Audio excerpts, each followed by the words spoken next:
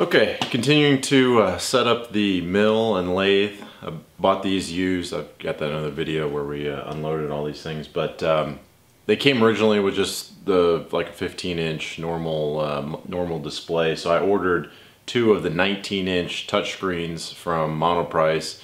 I think they're about like $275, $280 a piece. Got everything all fished through and got the computers and everything all hooked up. But I fought with this issue and want to go ahead and get this out there for anybody else that's doing this.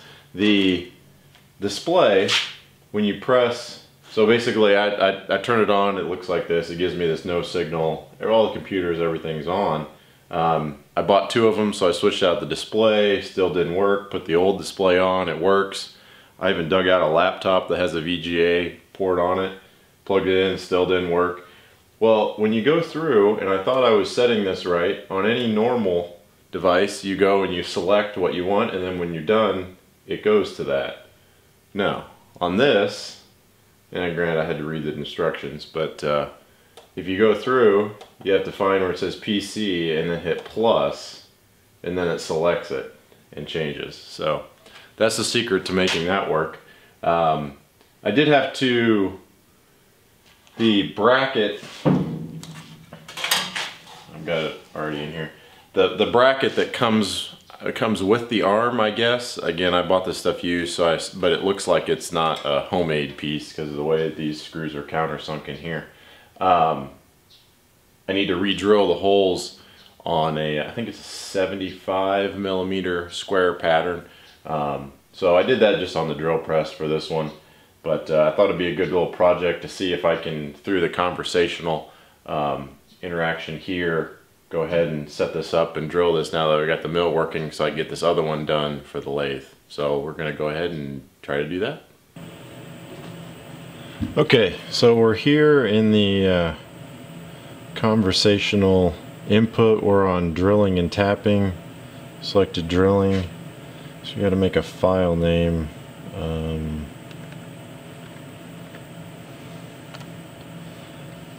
So I've already set, I've got a 1/4 inch chuck in here with just a drill bit. I've already set the spindle RPM to 1,000, should work for that size. Clearing, I guess that's our safe space here, 1/2 inch above the 1/2 inch above Z-plane. And so now we want to drill 4 holes basically on a grid. So our first one is, what I think I'm going to do is just zero it where I want the first hole to be and then have it go off of that. This doesn't have to be super accurate because we're just mounting a monitor. So 0, 0, and then if we do 0, and then what is, let's see, 75, 2.95, let's call it 4. Okay, so we've gone there. So now we do 2.954 and 2.954, and then this one 2.95, 2.954. This thing kind of shakes around a lot, and then 0, and that should give us, let's see, so we've got peck. I'm not sure whether that's a good number or not, but we'll see what happens. Probably hit enter on that. Now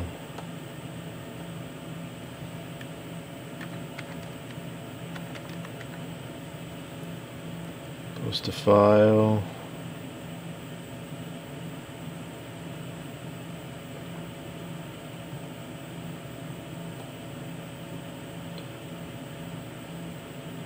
Okay, so now we want to load a file. We want to load this one.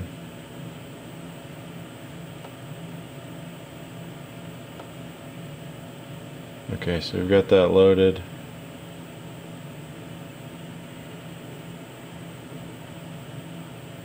Let's see what we got going on here.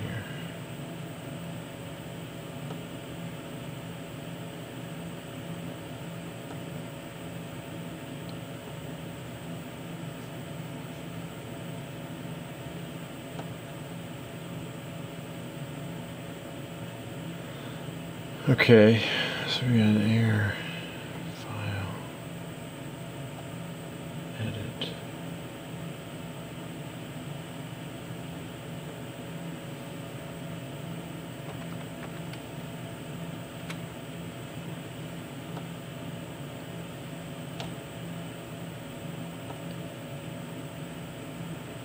Okay, so now it's showing hole, I think.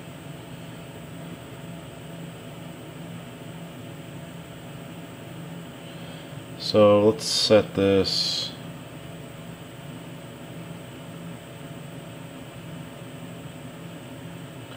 I'm just gonna zero it where I have it.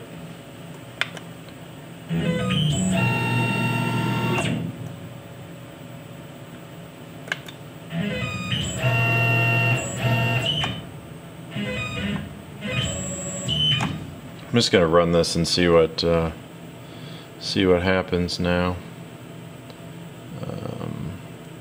So we'll zero both of those just for fun. And I got Z up really far, so we'll just see what happens here. We've got spindle on, cycle start.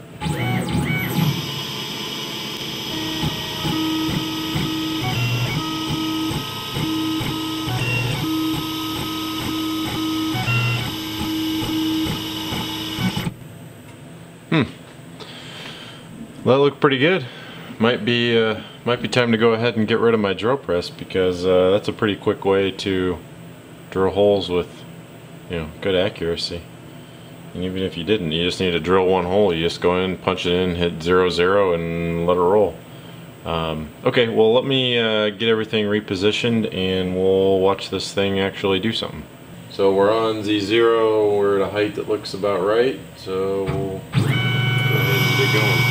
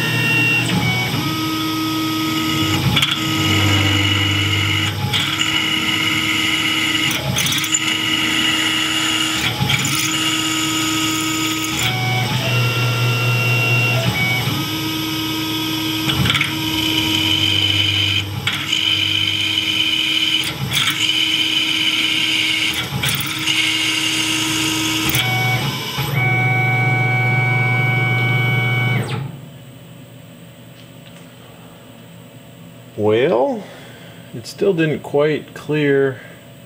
You know what I think it is? When I went in and put this in, this isn't, I didn't put the indicator on this and make sure that this was all perfect, because I'm not, you know, it's just a monitor bracket. So I think that's why it didn't clear out all the holes, but it looks like that's gonna work. So back to this monitor here. Reuse the screws, come with the normal stand.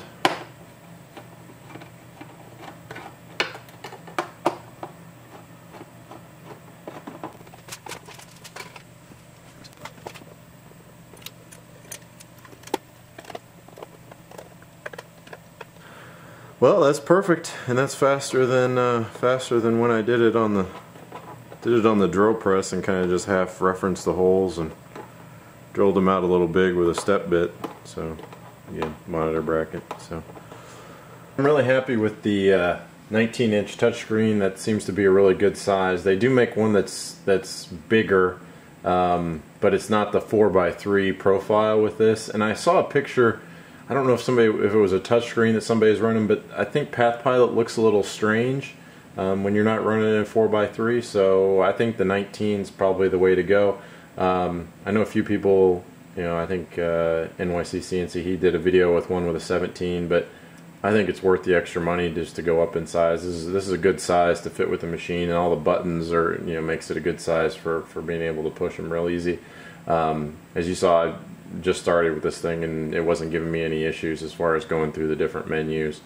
So in conversational, so we can do engraving pretty quick. Here we can do thread milling.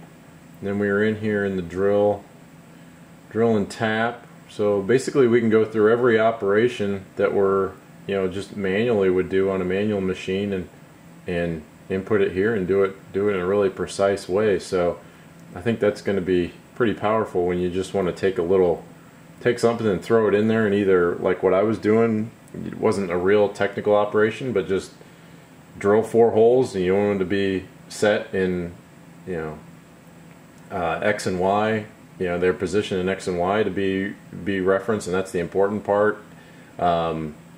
You know, you can do it real quick versus what I did on a drill press that took a bit longer. So yeah, this might replace my drill press just to make a little more room here. But I still probably need that for woodworking stuff, and yeah, you never know. So I might as well hold on to it. But anyway, so you can face, profile, pocket, tap, drill, thread mill, engrave. So we've got the setup for the probe. I've still got a bunch of stuff. These machines were set up as sort of a basic setup when I bought them. So I'm going to be adding the tool changer and the turret, and I'm probably going to work on building an enclosure. The idea is that instead of spending $2,000 plus on an enclosure, I'll spend that on a sheet metal brake. A Bailey magnetic sheet metal brake, but I got to get my plasma table finished, and hopefully by then Fusion 360 will have the sheet metal components put in to be able to design sheet metal stuff and put the bends and everything in there, and then just be able to load that onto the plasma, have it blow that out, and then bend it up, because I think that'll be pretty interesting. But I think that'll do it for this video. I'm a big fan so far of the 19-inch touchscreen. Like I said, I got this at Monoprice. Everything seemed to work well, other than that stupid setting the input. But that was more just not reading the directions. But I went through a lot of screwing around before I figured that out. So hope to save somebody else some time if they you know, run into that same issue.